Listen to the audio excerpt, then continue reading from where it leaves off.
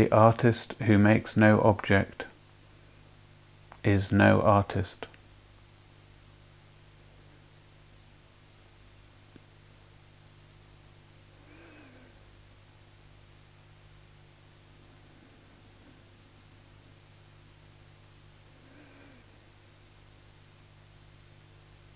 The artist who makes no object is no artist.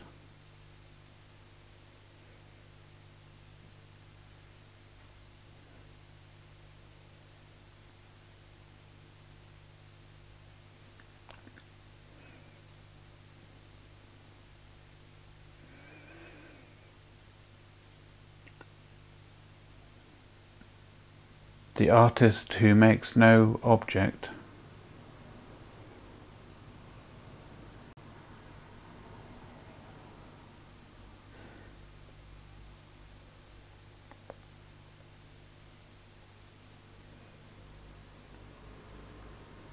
is no artist.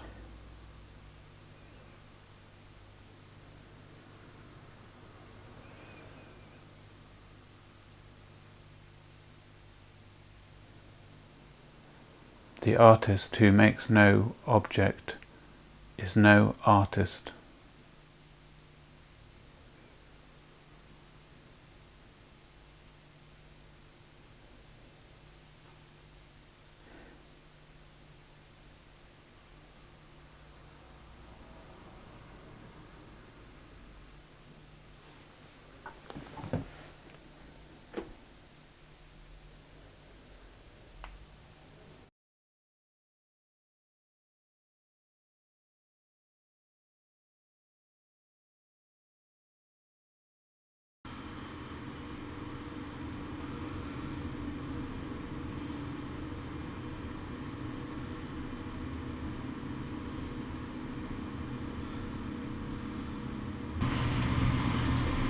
A. McLennan. Question: how to have an exhibition of art that by its very nature cannot be recreated, and evidence of which exists only in fragmentary documentary form? For example, how can performance be represented beyond its moment? How can one produce a major exhibition of work when that work is primarily time-based, site-specific, and exists only in the moment of its execution?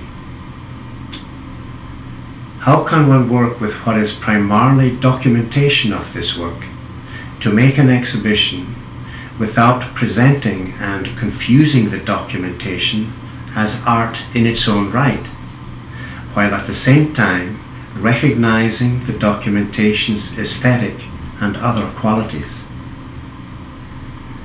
How can performance documentation be appropriately used, manipulated, and processed for exhibition formats?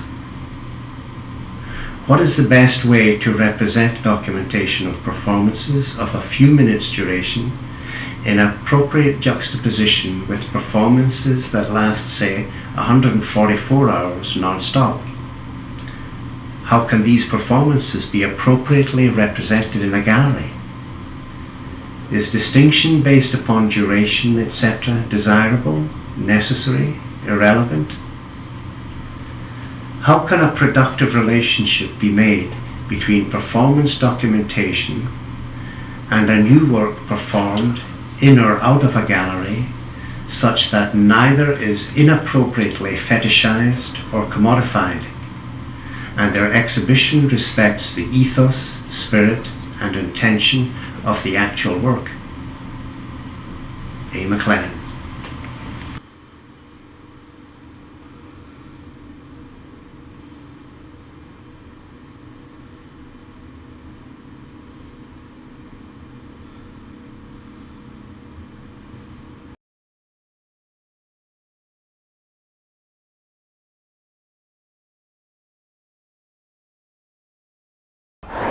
Hola Madrid, Richard Domenici here. Sorry I can't be with you in person.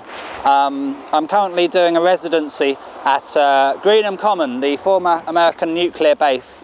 Some say that the only people that can make money in the live art industry are the administrators. I think that's a very cynical attitude.